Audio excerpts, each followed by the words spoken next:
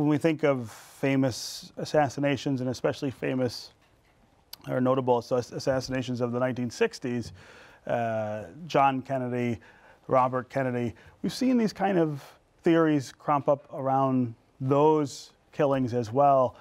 Is it your theory that these are all related conspiracies?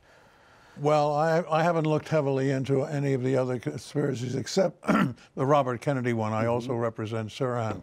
But it's only based on evidence and factual evidence that I've come to these conclusions. It's not a theory. Right. We have depositional witness evidence. We had a trial in the case of the King the assassination. We tried a case for 30 days with 70 witnesses. Yeah. That was in 1999. And 16 years after that, we then have uncovered a very powerful amount of facts that show that James was innocent, and that in fact it was a government operation. Yeah, yeah.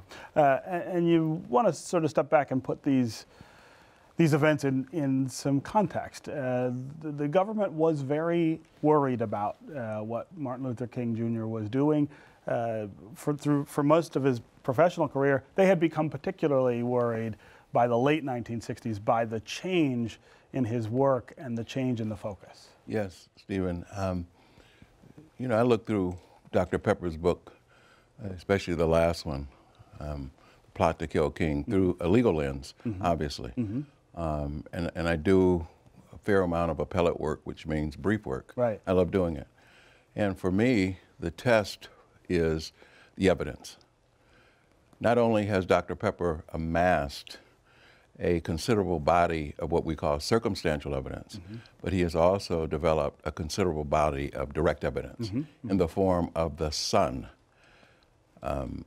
Ron Atkins, of the father, Russell Atkins, where the assassination was planned, at the home.